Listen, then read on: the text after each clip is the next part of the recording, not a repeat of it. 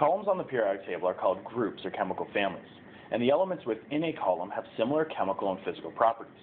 In this video, we're going to look at the group called the alkali metals, and the alkali metals are right here in group 1.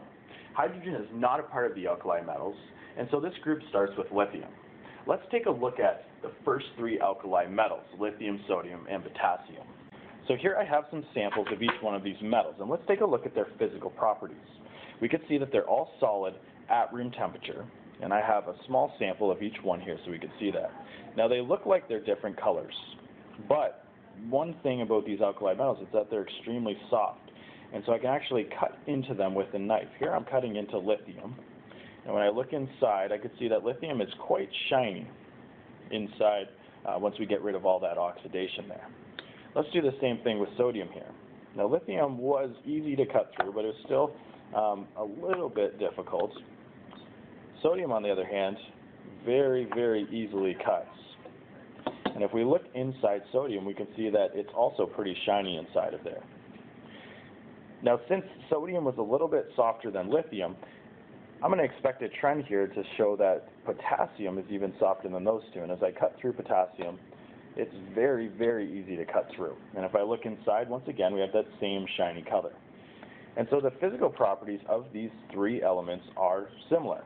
Now, if we continue down the periodic table to the next one, it would be rubidium. And rubidium, based on this trend, we would expect rubidium to be even softer. Now, as I said before, elements within the same column have similar physical and chemical properties. One thing I mentioned about the alkali metals is that they're extremely reactive. They're the most reactive of all the metals. If you can notice, each of these elements look like they're in water, and actually they're in some mineral oil. And mineral oil is actually protecting them from the water vapor that's in the air. These elements are really, really reactive to water, and I have some beakers here of water, and we'll take a look at their reactivity. Let's go ahead and start with lithium. We'll drop lithium into this beaker of water and just see what happens. We'll make some observations here on its reactivity.